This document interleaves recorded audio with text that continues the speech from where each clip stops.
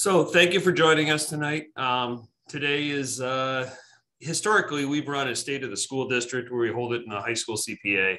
Today is a state of the school district, also a community input session, working through Zoom for multiple reasons. We've had great participation through this format. This is one of the positive learnings through the pandemic. And with the different COVID protocols, it's a little easier to do it this way right now. So the overview of the night, I'm going to spend 30 minutes to an hour going over a little bit of history, reviewing where we are today and how we got here, reviewing some feedback from families and allowing some opportunities for some feedback, talking about what we do in our schools that you may not completely know about. It's been a couple of years since we were in a almost normal school mode. And as your kids have moved through the district, there are programs and opportunities that you see as you move from building to building, but I'd like to give you a full overview of how the district is set up and what we offer. I'd like to review what we've done so far with ESSER funds, which are federal stimulus dollars, and get some input from stakeholders on your thoughts of what else we should consider doing. And I'd like to talk about our current strategic plan and open for feedback. So I'm going to weave some of these in together because it was a logical approach. So I'm going to start off with a little bit of history. So the Dexter Community School District is approximately 84 square miles. The city of Dexter is about 2 square miles. All of our buildings are located on this campus, other than our transportation facility. So we go all the way up from the chain of lakes, all the way out to Whitmore Lake area, all the way down into Freedom Township and Lodi. So it's spread out in this V shape. But it's really, I think it's important to know, to see the map, because not everyone really, and even when I first moved here, wrapping your head around where the district is and is not is just fascinating. It's a vast spread out district with all of our schools centrally located. So the history of the school district, as a community, all of our students historically attended a one-room schoolhouse or the school that was in town. In the 1930s, Copeland, which is on Dexter Ann Arbor, was the school. In the 50s and 60s, Dexter Elementary School was built, which is now Bates School. Wiley was built as the middle school. And then the high school was built, which is now Creekside Intermediate. So we went from one-room schoolhouses to the school to several schools right next to each other. And then Copeland continued to be used as a school. In 1995, Cornerstone Elementary, which is now called Anchor Elementary, was built and opened, and Mill Creek Middle School was built. In 2002, Dexter High School, which is located on Parker Road, was built, and our current K2, 3, 4, 5, 6, 7, 8, 9 through 12 configuration was set up. In 2014, we were through the generosity of the Jenkins family, we were given the Jenkins Early Childhood Learning Center.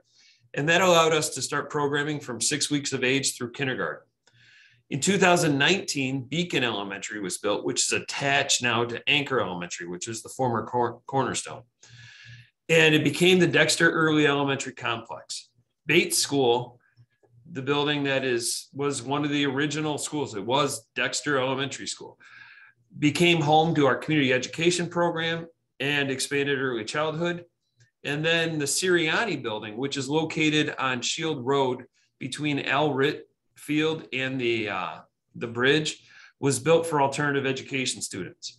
In 2020, the Copeland building was sold to the Encore Theater, and our administrative offices moved to Bates. So just a little history on when things were built and how we've gone about kind of the configuration and the changes. So I'm going to zip through. We're fortunate to have 360 contiguous acres for a campus. We couldn't get a nice drone photo. They also could get Jenkins in the picture, but it's located right here, right at the border-to-border trail. And then we, as a district, own these 90 acres next to the Twin Turfs on Parker Road. And the board has been really forward-thinking historically on what other land and properties we need to own. We own several houses that connect our properties so that we can have a contiguous campus. So the Jenkins building, the Jenkins Early Childhood Learning Center, is located on Baker Road, right across the street from Bates. And the Jenkins Center serves students or children as young as 6 weeks old up through the time they start school in year-round programming. Bates is located, it used to be was Dexter Elementary School. It's located right on Baker Road, serving preschool, community ed, and the board office. Over at Anchor and Beacon, they're on Dan Hoey in the Dexter Early Elementary Complex. And I'm going to show you some pictures. In the middle of the two buildings, connecting the buildings, are these two spaces. So in those buildings, or in that space right here, it looks pretty unassuming from the outside. But inside, we've built flexible learning spaces designed with the teachers to set. What we did is when we knew we were going to build flex spaces, and we have flex spaces in every building other than the high school. We were working on that project right before the pandemic, and it's coming in the bond work coming up in the next several years. But we met with our teachers and we asked, what is it you would like to do in your classrooms that you cannot currently do? And one of the things they said is they wanted some reading areas, some reading nooks that were kids with some soft seating and kind of spread out. They wanted to be able to have some kind of imaginary play area. So we built an area called Tiny Town. They wanted to be able to do some large group and small group breakouts. So we built a space. This is one of the two learning spaces that could handle all of these operations. And then we built the workshop because they also said they wanted a place to view and record movies and videos. So we have this area here where we have a large screen, seating for at least one class. We can close it off. But they wanted to set up week-long projects, and they wanted to do some messy work. So we put in a garage door, a science area where we can bring in loads of dirt. And if you've been in this space at all, our teachers set up some incredible projects. We just had some pumpkin vines they were working through with the little kids last week. We've done some incredible things. And it's great as we've moved towards the end of this pandemic, the more we've been able to use the space. So Anchor Elementary and Beacon Elementary are attached. We have science areas that attach and those two flexible spaces. We've reconfigured all of the classrooms to put in flexible furniture, writable tables, a lot of unique kind of spaces that allow us, and everyone with little kids knows they like to sit on the floor. They like to sit anywhere other than a normal chair. So we've adapted. We have these hokey stools. We have soft seating that they sit on. We have rugs that give them spaces. We've really designed our spaces for kids. So then Wiley Elementary's 3rd and 4th grade. In the back of Wiley Elementary is the home to the Dreadbots, our high school robotics team. They actually work out of there in the evening. So Wiley Elementary, we have full programming, and those of you that have children that have gone through there, it's a fantastic place for kids. Creekside is 5th and 6th grade. We have a kitchen garden program. They do a winter survival day out in the woods. We do own all of those woods behind the building, backing up to Mill Creek. That is the Dexter Environmental Education Center. Then over at Mill Creek, we have 7th and 8th grade. The building was designed for the type of teaching that we do with the team system. We send the kids to a 7th grade camp at the start of the year, and then we send them to DC in 8th grade. Dexter High School is home to 9th through 12th graders, and we have several of our athletic facilities over there. We have a large center for performing arts. We have an amphitheater that is set up with turf on the steps so that we can use it year round and not have to worry about weeds. And then the Sirianni building is located, actually it's on the other side of Elred. I got to move my arrow. The Sirianni building is housed for our alternative education program, where we have upwards of 20 students at any given time and 20 different plans. We just had our first graduate of this school year finish up all of his classes this week. And what happens is the students, it's self-paced. If they want to finish, they can finish as quickly as they want. And we've partnered with community organizations like Rotary and the Lions Club. We partnered with Washtenaw Community for programming. It's a really unique program. Other facilities, we have this wonderful, because of the generosity of our voters and our community, wonderful twin turf practice facility, practice and game facility. We have the CPA, our pools, our swim program is fantastic. So I wanted to give some background on the buildings. And just to give you an idea, because we've been out of the buildings consistently for a while. This year we're in. And many of our students were in second grade when we shut down. Now they're at Wiley, or they were in third, just really enjoying Wiley. Now they're at Creekside, or Creekside, now they're at Mill Creek. And they've transitioned. So I thought it was important to just go through a few things. What I want to do now is just get some feedback.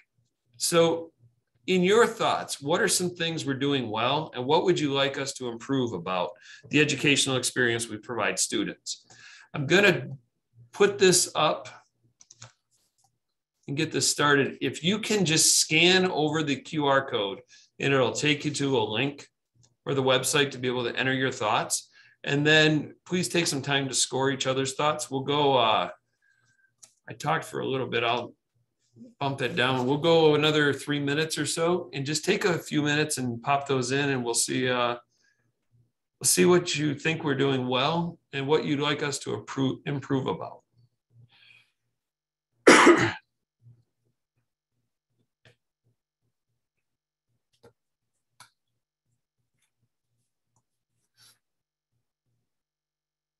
So again, just scan over the QR code, or you can go on a browser and just type in tejoin.com and type this code in, this number in, 271-255-509.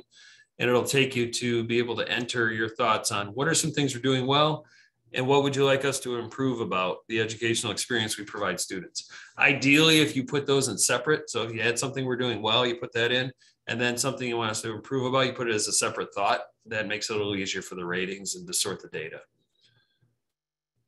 So it looks like we have 19 participants. I'm not really sure how many people we have on tonight, 68. So it'll pick up.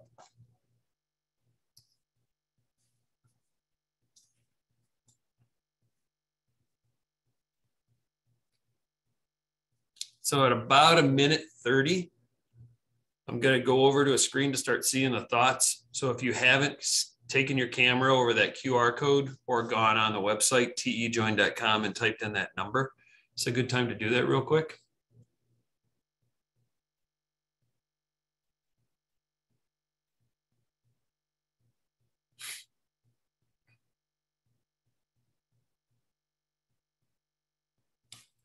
I'm going to scroll over to the next page and see what some of the thoughts are.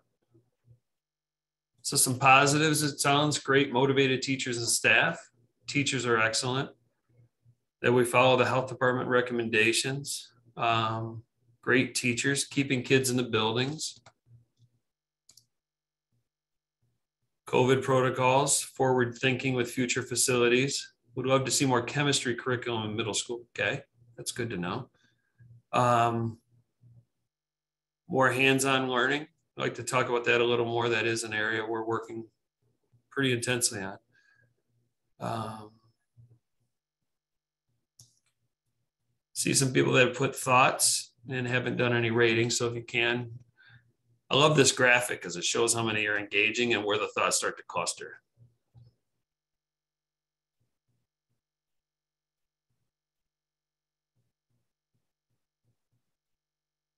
So again, what are we doing well, and what would you like to see us do to improve the educational experience?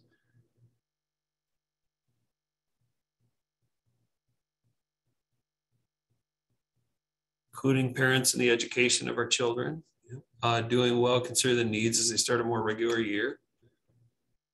Love the teachers and staff.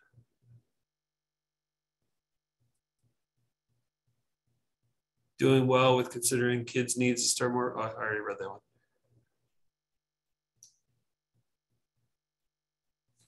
All right, I'm going to go to the next page, which is the easier one to read. So thank you for the positive comments on teachers and administrators rolling with the challenges of the pandemic, motivation of teachers. Our teachers are phenomenal. And our administrative team is an extremely talented and dedicated group of administrators.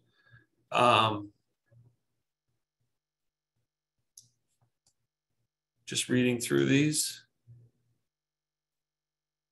Strong readers, that's great.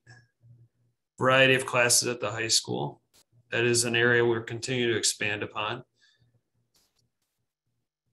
flexibility for learning. We tried, I'm going to talk about pathways in a little bit. Communication from our children's teachers, that we really try to work through a consistent communication process.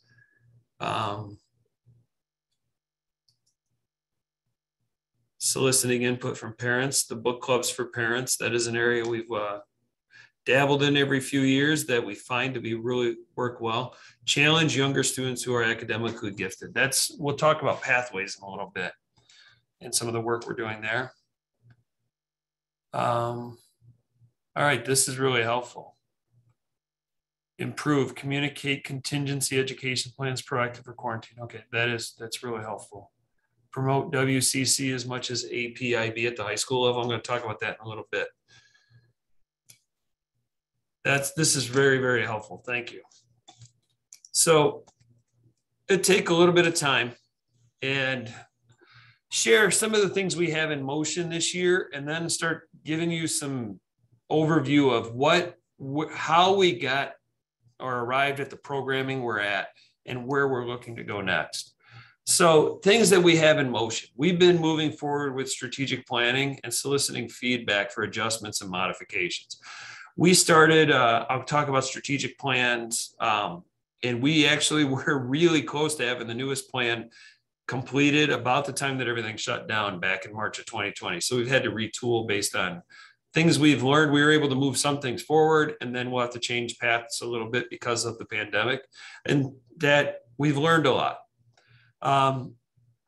Living the learner profile in our schools. I'll talk about the learner profile a little bit, which is that SHIP logo with the nine competencies around. ESSER funding. So we are working on ESSER funding programming. I'm going to ask for some input later in this session. This is stimulus funding. So currently, the first thing we did is we reduced our class sizes at our elementary schools. So they're the lowest they've been in probably a decade. We purposefully did this. We said, let's make our classes as small as possible so that we can have room with the kids based on the pandemic, and we can have better, stronger relationships with the kids because of the pandemic. And we wanted to be able to it's one strategy to help our students accelerate their learning and to continue to build community. We've been updating equipment through the district. We ran the Dread Strong Summer program. We had thousands, at one point, I think we had like 1,800 kids on our campus in the middle of the summer on one day. So it was a great program. We paid for it through stimulus funds, and we used those dollars to support our kids and our families. We have created math pacing support. We have 2 additional teachers, one at Creekside in 5th and 6th, and one in 7th and 8th that are working on helping kids increase their pacing in math. We knew through the pandemic, when we looked at our data, our reading scores actually in those grades they were fairly consistent, all things considered, but our math, the students, because of working through, we were in March through June of 2020, we had to work through that initial, everybody shut down, locked in their house. And then we worked through a hybrid, remote, full in. And math, we saw that our students progress, but not as quickly as they historically have. So we've broken down by student. We know where they were prior to the pandemic and who is progressing and who slowed down and who is capable of more. And we're trying to work those students through to go a little quicker because they're capable. They're really ready and able. We moved to 3 nurses in the district. We have historically had 1. Right before the pandemic, we moved to 2. We are now at 3. And that is a great support for our families and our kids. We're adding 2 more counselors, including a district-wide counselor, 2 more social workers. 1 is going to be focused in the youngest grades. Another is district-wide, and their role is going to be to build a community support network. One thing we find with students that are struggling with mental health and families that are trying to support is that when there is a crisis or it's close to crisis, the families need someone to help them navigate what supports are outside the system. We have students for 1,098 hours per year. Clinical work is not our area of expertise, but we are the connector for kids and for the community. So we want to try to build a network and community supports so that we can help families navigate what they need for their children when they need it. We're also increasing school psychologist support. We have this reading action plan and additional staffing to support our youngest grades in their reading. We've done some facility updates. If you didn't notice this summer, we did at one point, our entire campus looked like a game board. It was like a game of Sorry. It was like every 4 squares, there was a bright red paint everywhere. So that was the cement work we did. We did about $350,000 to $400,000 in cement work across the district. We also replaced the high school tennis courts. There's 10 courts, brand new.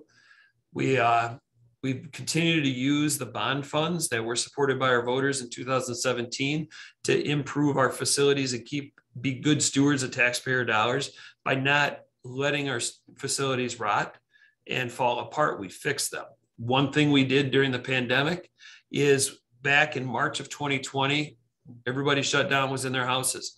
In April, we were told that try to repurpose staff. We painted every building. While we had no students in there, we painted every school in our district. We have 1 million square foot of floor space. We painted equivalent of 1 million square feet, roughly, of actual learning space and hallways. We're looking to restructure some roles throughout the district to better meet the needs of our students. One thing we know, everywhere you go around the area and around the country, everyone has a now hiring sign. We are short 48 staff. Instead of sitting back and trying to figure out how we're going to outpay others, because even when they're paying $20 an hour to work to make subs or to work at a fast food place, they still can't fill the jobs. So we know what we're going to need to do is come up with some new solutions and not try to address the problem the same way we always have. So we are going to look to create some new solutions. One of those is creating a super sub utility player. So I'm a huge baseball fan. The concept was we need a Don Kelly or a Tom Brookins, or we need a few of them.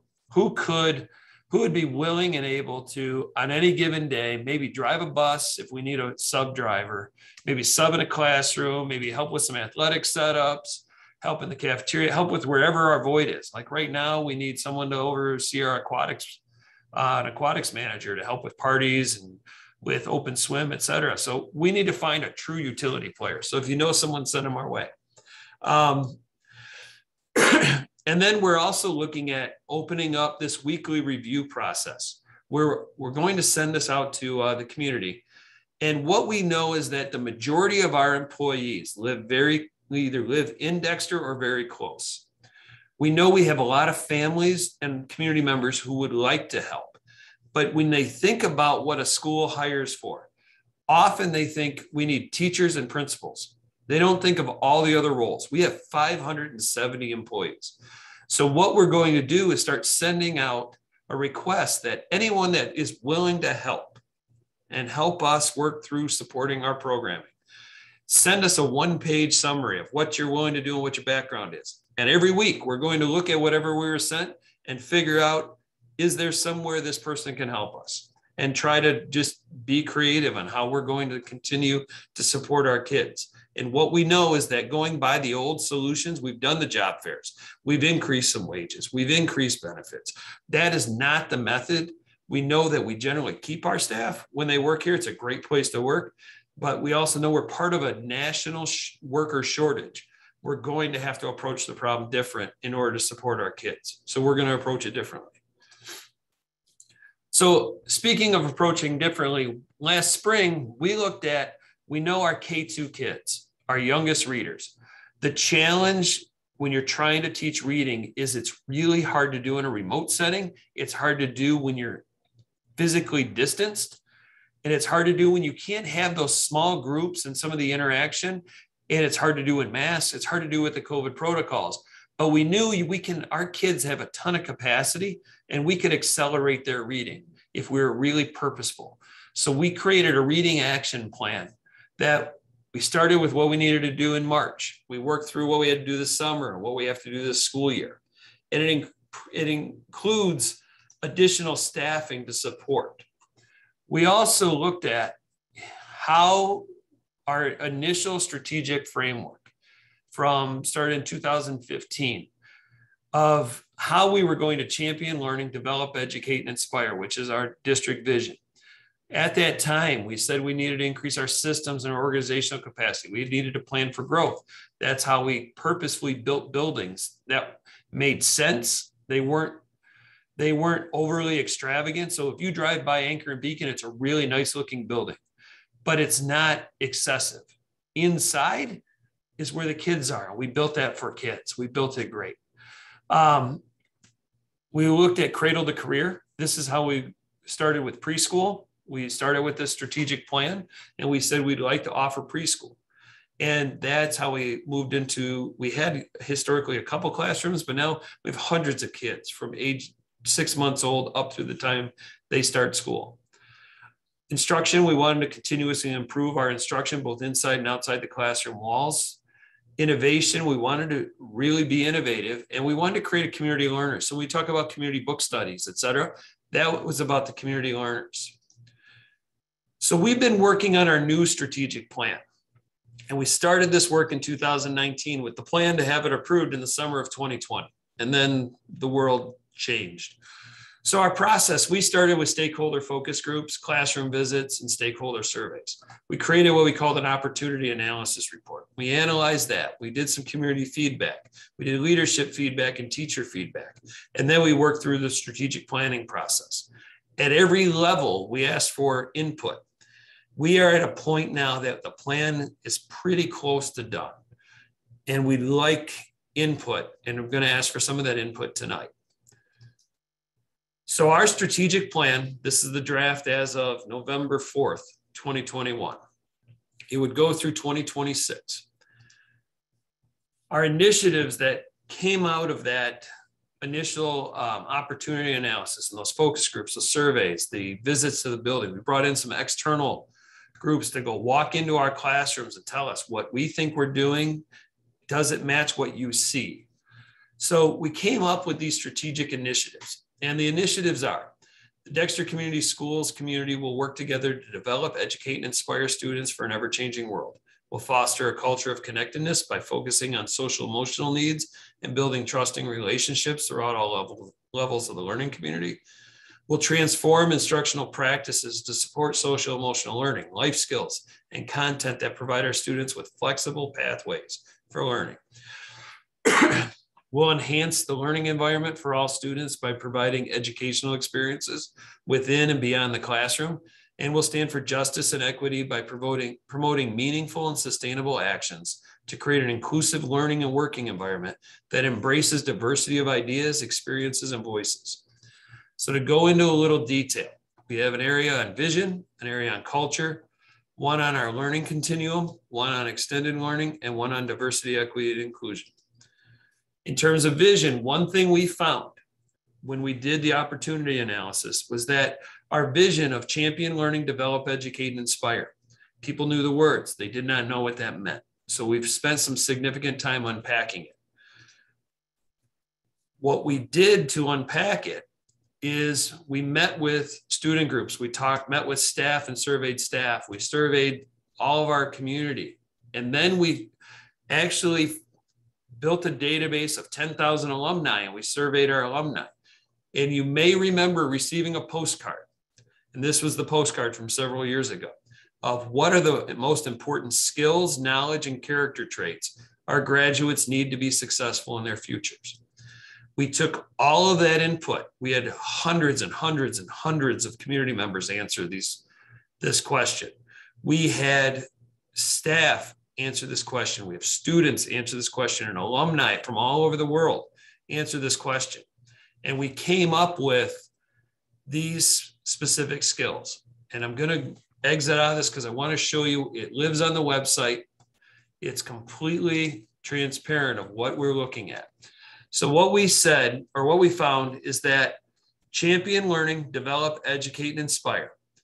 The knowledge and skills and characteristics that all of the groups agreed with that our graduates needed was they needed to be able to collaborate.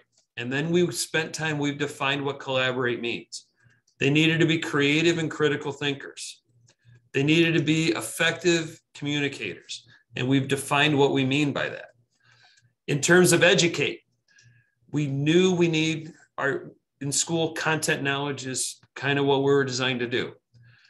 What came out of those surveys is our students needed information literacy. They need to know how to assess, access, and evaluate information and use and manage information. As we've lived through the last several years, there's been no bigger time in human history that trying to figure out what is accurate information and evaluate that information has ever been this important.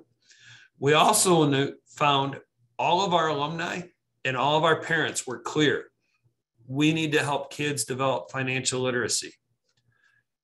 In terms of inspire, we narrowed down to our kids need to have initiative.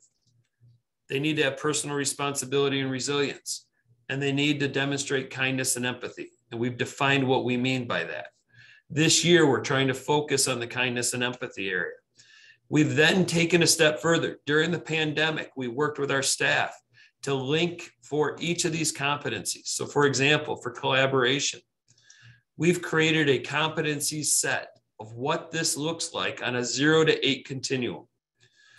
0 is preschool, 8 is graduate.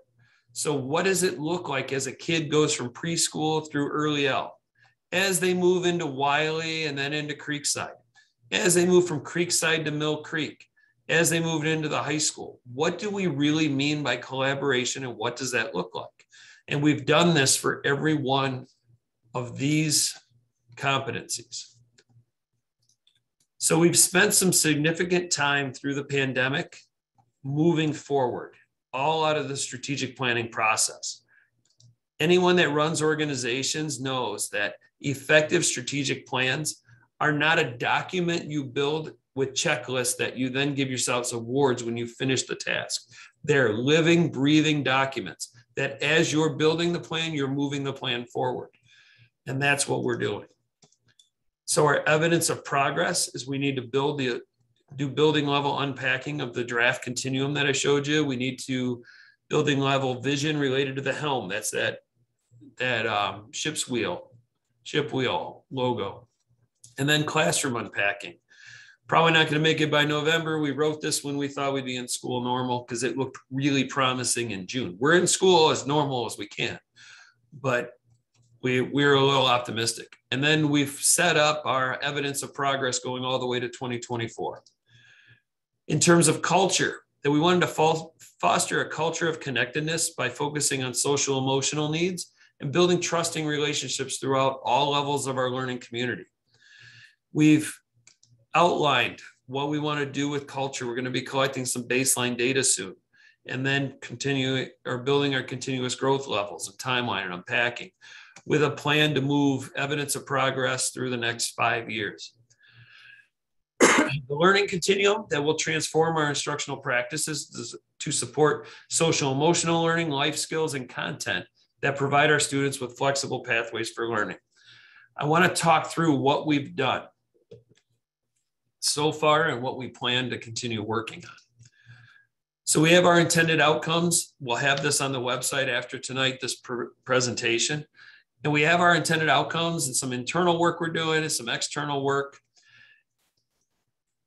What we've done, this is in terms of pathways. This is where we are as a district. So it used to be that kids went from kindergarten and they just went through high school and they went through our programming.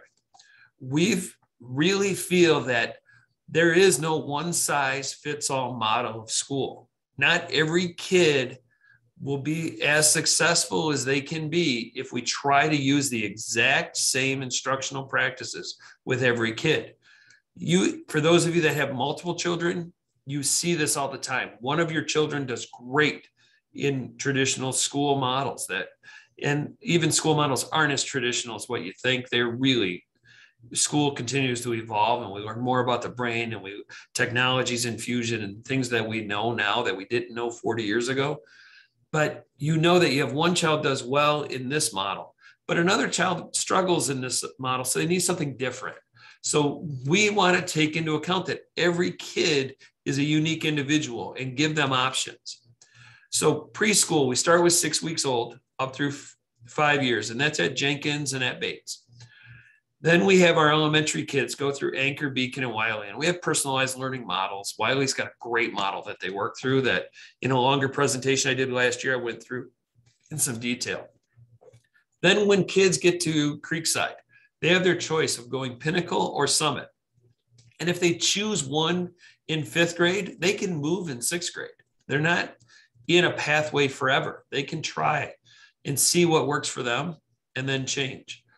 And then when they move to Mill Creek, they can do Pinnacle, Summit, or Apex, which is a hybrid of the two. And they can move between options. And then when they get to the high school, there's lots of options at the high school. This year, we just moved to a block schedule where students take 8 classes, 4 classes per day. The long-term plan is to give kids lots of opportunities to take elective courses and to not load up with every academic course they can. They need a chance to be high school kids, and they need a chance to explore. If you think about your children as they go through Mill Creek and Creekside, they really get a ton of chance to explore different options and different areas. They can do video production. They can do some coding. We have a class on the Civil War at Mill Creek that the kids absolutely love. They can dabble and learn. So when they get to the high school, we have students can take a variety of courses, and programming wise, we offer an alternative education program over at the Sirianni building. We offer advanced placement courses. We have the Dexter Early Middle College. The Dexter Early Middle College is in the first group, the first cohort are seniors right now. The way an early middle college works is we have partnered with Washtenaw Community. We have a group of students that will, at the beginning of their junior year, decide that they're an early middle college student. They'll stay a Dexter student for 5 full high school years. At the end of that 5th year, so they're going to be a super senior. At the end of that 5th year, they will receive both a Dexter High School diploma and either an associate's degree from Washtenaw Community that we paid for, or they will receive a certificate in a career field that they chose, or they'll receive, and we're working on the final process on this, the Michigan Transfer Agreement, 24 transferable credits to a 4-year institution. We also offer dual enrollment, which is just if a student wants to take 1 or 2 Washtenaw courses that we pay for. We have the Early College Alliance. Kids can enter as soon as 9th grade, and they attend high school at Eastern Michigan University, and they receive either a certificate or an associate's degree after 5 years, and they stay at the Eastern Michigan University campus the entire time, but they're still a Dexter student. We have International Baccalaureate, the diploma program. Only a handful of schools in Michigan offer IB. It's an international curriculum. It's really meant to have students think on a broader sense, learn in an inquiry model. And it is a phenomenal program. It's extremely rigorous to do the full diploma, but taking courses is like taking an advanced course, and you find kids will take the courses they're really interested in. We have what we call consortium, which are career technical education courses. We offer a graphic arts program here at Dexter where kids learn to design and create print media. We have a $55,000 printer in that program that can print anything. We can print brochures, posters, high level graphics. We also teach kids how to print t-shirts and banners and how to do all the work in graphic arts. Meanwhile, we offer programs where they can travel to a group of high schools. We have Milan, Lincoln, Saline, Manchester, Chelsea, and Dexter are all part of a consortium of schools that offer career tech ed programs where kids go from school to school to learn areas that to find a welding instructor in every high school is impossible. However, we can offer a welding program together. So we offer career technical ed programs. We're looking to expand those opportunities in Dexter and in other schools. WAVE is the Washtenaw Alliance for Virtual Education. That's another program. And then last winter, we had a group of teachers and administrators that spent an entire semester in research and development of what we call Spark. And I'm going to talk a little bit about Spark. We're doing a phased implementation this fall and looking to go even bigger next fall. So Spark is founded on the principle that everyone has something valuable to contribute to society, and our collective potential lies in nurturing our individuality. So in other words, instead of saying you're going to take these classes and this is what you're going to learn, it's passion driven. It's a joyful journey of self-discovery and growth. Kids can work through the learner profile and have strong relationships with their teachers, but have real deep voice and choice in what they want to study. So the focus for this year is that we wanted to do a lot of place and project-based learning. Some examples, just a week ago or 2 weeks ago, Beacon elementary students were doing the butterfly garden and milkweed planting so that they could learn how plants grow, how that system works to attract butterflies. And in the spring, they should have some milkweed, hopefully that will have some butterflies. Wiley's been doing some local tree identification and some owl habitat work, learning right in our community. Mill Creek, we have a classroom that's been doing a mobility challenge with the Ann Arbor Center for Independent Living. So what they've done is they've looked at the ADA ramp guidance and they've evaluated building ramps for ADA compliance. They created a unit assessment, including a project that designed a ramping system for a garage that preserved the useful space, but met ADA guidelines. They developed an assessment criteria for the project. They self-assessed their own work. They've met with physical therapists who talk about challenges that students have navigating different buildings. They work with the Ann Arbor Center for Independent Living on disability awareness workshops. They're now continuing through the fall by looking at other connections and engineering practices with civic action and communication and multimedia. What we're trying to do is take an opportunity for kids. We know that not every bit of learning in their life is going to come from a book, that having grounded in a great place like Dexter in this area, they can learn what we need them to learn to be successful in life in a way that they're truly passionate about it. Then the part I'm really excited about as we get working, and this is the year where we're starting to figure out the logistics to creating these experiences. We would like to offer extended learning opportunities to our students that happen both within and outside our classroom. And an extended learning opportunity, by definition, are opportunities that enable learners to gain knowledge and skills outside of the traditional classroom. They're often community-based with partner engagement. They're flexible opportunities that include rigorous, authentic problem solving and inquiry that connect with learners' interests and passions. The learning activities can be learner-driven, designed by the learner, and credentialed by a teacher. What we're trying to work on this year is to creating a group of experiences of 10 to 20 hours of time built on a skill identified, a competency in the helm. So something about communication or collaboration, et cetera. And then allow our middle and high school students first to engage in these extended learning opportunities and then somehow credential and badge it so that students can start to track their extended learning. Ultimately, we'd like to make that part of our normal school program. This year, we're trying to create what these would look like, criteria, how to badge it, how to really formulate these partnerships.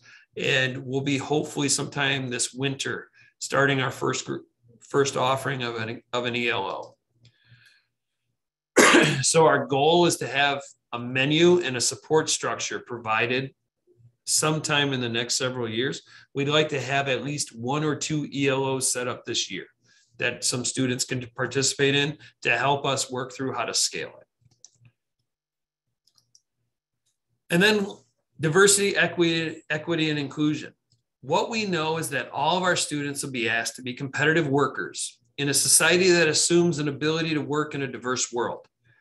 However, our students, they don't live in a multicultural setting in their daily educational environments in Dexter. This requires us to have an increased focus from Dexter Community Schools to help prepare our students and to best educate all of our students. What we mean by that is that at some point, I want to go back a little bit. At some point, We would like to get back to a place in our schools and in society where people can approach a problem or an issue from differing perspectives and actually have a conversation where nobody is vilified and we learn through the conversation.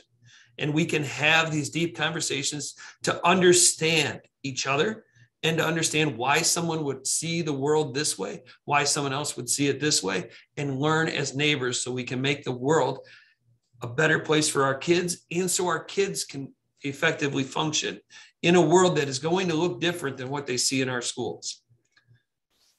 So as we plan for the use of our stimulus funds and we move forward with our strategic plan, what are the most important things our district needs to think about in order to support all of our students?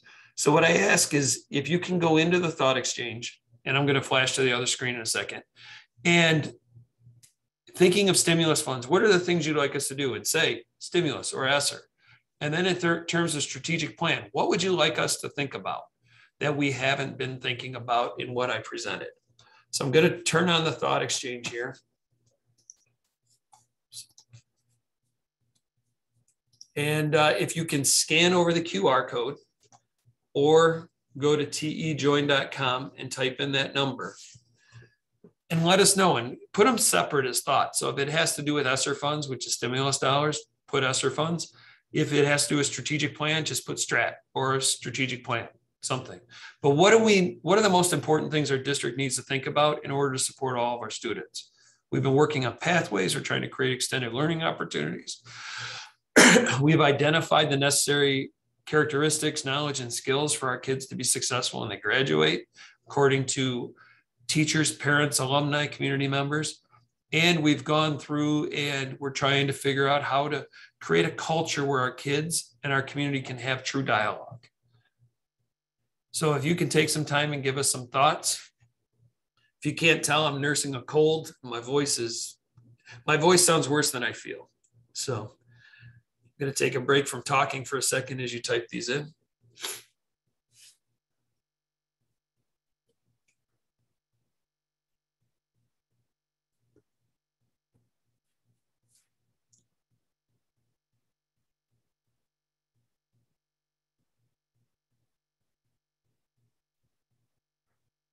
So if you haven't taken your phone camera or iPad or tablet camera and gone over the QR code, you can please do that, or go on a browser to tejoy.com and type in that number and let us know if it's a thought about stimulus funds, so ESSER, that we need to think about, put ESSER and let us know. And if it's thought about strategic plan, put strat plan or SP or something.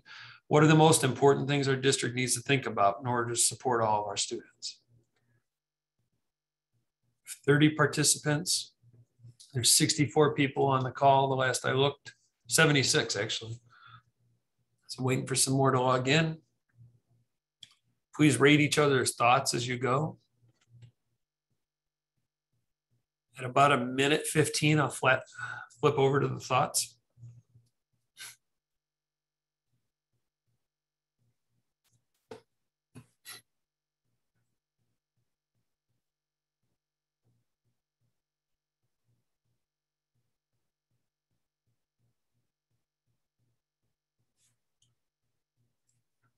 Right, in a second, I'm going to flip over and look at the thoughts.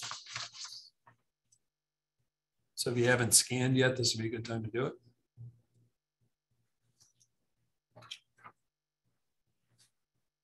Okay, mental health support. Dread strong summer.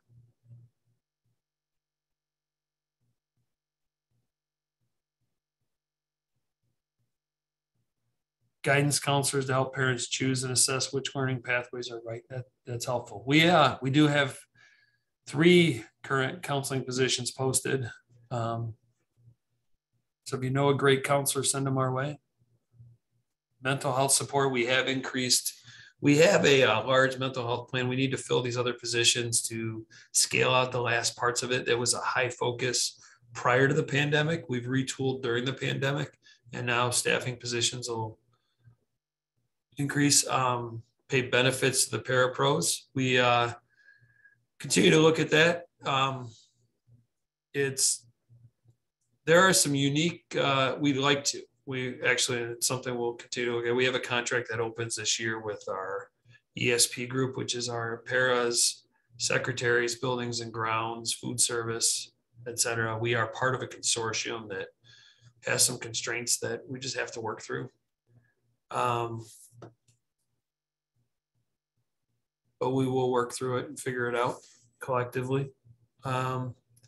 Science, materials, education, and lower elementary, that's good. Social workers and psychs to help kids recover from pandemic stress. Yep. We posted multiple additional computer science PD for educators to integrate with math and science. Digital literacy, yep, that is that's great. Pathways, thank you for the kind words. Emerging readers, we are, and that was that reading action plan, and we are continue to break down data and work on how we can help our kids with reading.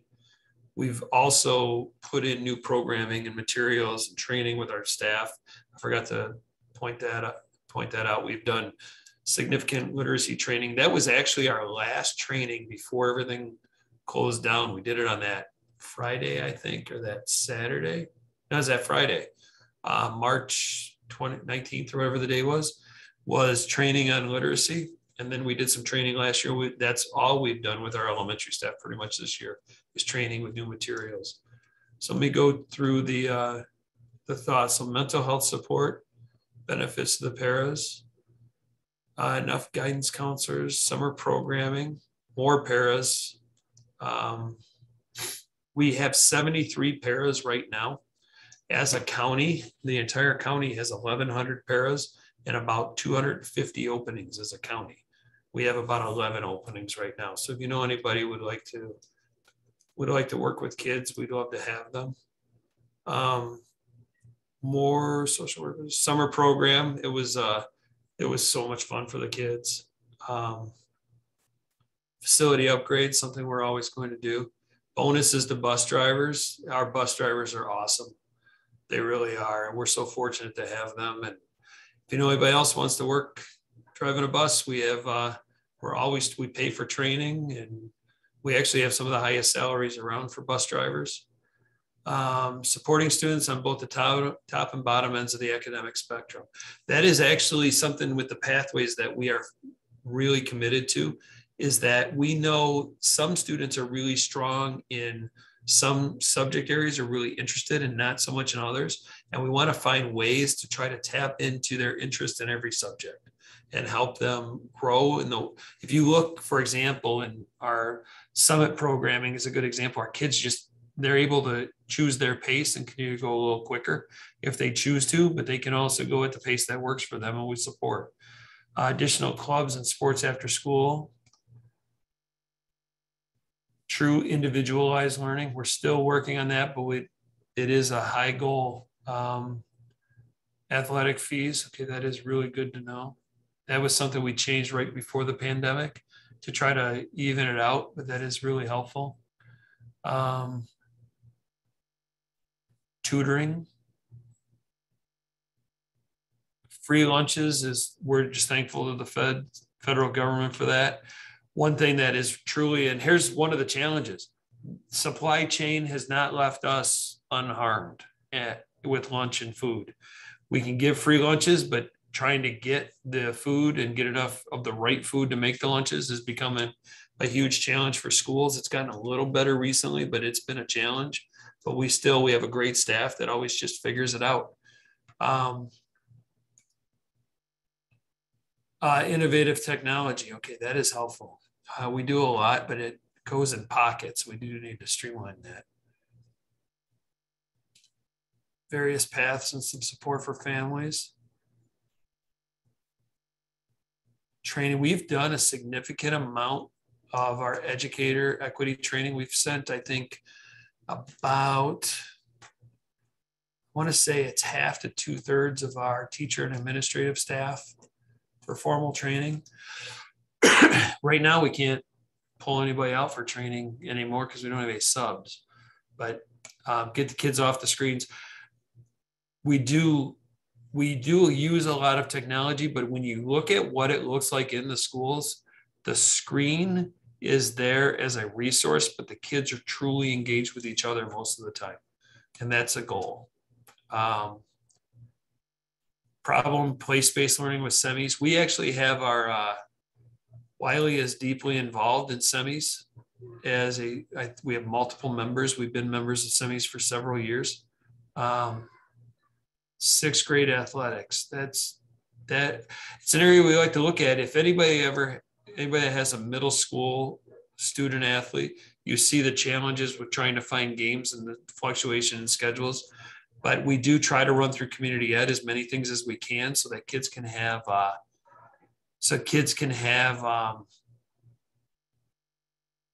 opportunities.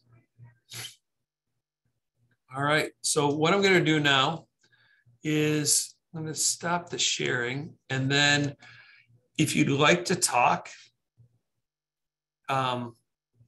if you'd like to say anything or ask a question, I'm just going to open up for a little bit of time for just open Q&A. So if you have any thoughts or questions, let me move this. Just raise your hand and I'll turn on your mic and answer whatever you want. Or try to answer. I think the hand raising works. I don't see anybody that's raised their hand though. Oh, there we go. Okay, Rebecca, let me. Hey, Chris. My question is really simple. All of this money that we got related to COVID to help the district and all of these great programs we've been able to implement, how do we sustain that after that funding goes away? That is a great question. And that's a high priority for us. So what our approach is we've been looking at our strategic plan that we are working on already and trying to work through how do we, whatever we do, we always want it to be sustainable. So like the addition of counselors and social workers, we have found, we have committed to sustaining that. We need to, I was a superintendent during the last stimulus, and what happened is we received millions and millions of dollars. 2 years later, we took a $470 per student cut and only recovered about a year ago from that cut. So it's something that we really value here because we don't want to go up and down a roller coaster. There are districts that are just spending because they feel they have to. We are trying to be as thoughtful as possible. So everything is sustainable. Whatever we add, we plan to sustain. The Dread Strong Summer was one-time funds. I don't know if we can sustain that. To do that for free, we spent about $1 million running that program. That is not long-term sustainable, but it did inform some things that we could offer and try to figure out how to run in a different format or some tuition or some in another way. So that is I thank you for asking that question. All right, let's go, Steve.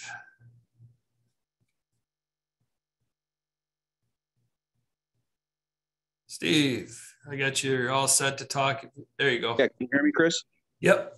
Perfect. Hey, the listing that you went through with the high school, the different learning platforms, where does Summit, you have Summit 5th through 8th grade, where does Summit fall into that? And is there some sort of self-directed model? Can you talk a little bit more about that? You've given us so much information that I just want to see where the kids that go through Pinnacle or Summit, the pathways that can continue for them through education. Thank you. Yeah, thank you. So Summit ends at 8th grade, but what we've been working on is, and in terms of learning management system, we use Canvas from 3rd grade up in all of our non-Summit rooms, which is the majority of the district. So our teachers have been really becoming extremely proficient in Canvas. We've worked on how to do playlists. We're actually looking at with the Spark research and development was how we do that. We've been working with high school staff. We just moved to the block schedule. And we know that with that helm and the competency model, that's our method to try to organize everything and finish off the high school opportunities for kids. We run a great program for high school kids. And what we'd like to do is try to formalize some options. So we have a variety of options, but we'd like to try to bridge that gap a little cleaner for our students moving from Summit or Pinnacle as they go up. And a lot of what you see in the high school, our kids, the technology is still there. Some of the pacing still there. The individual opportunities are still there depending on the course and level, but we're looking to try to tie that up. That's a focus of this year. Anyone else with any questions?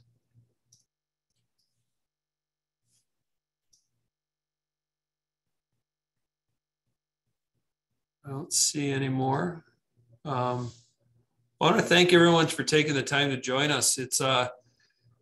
I wasn't sure we'd finish in an hour. I know I went over a lot. I wanted to give a good overview of the district, kind of tell where we are, some of our challenges and some of our opportunities, and continue to add into that thought exchange. We appreciate it. And just thank you very much. And as always, go Dreads.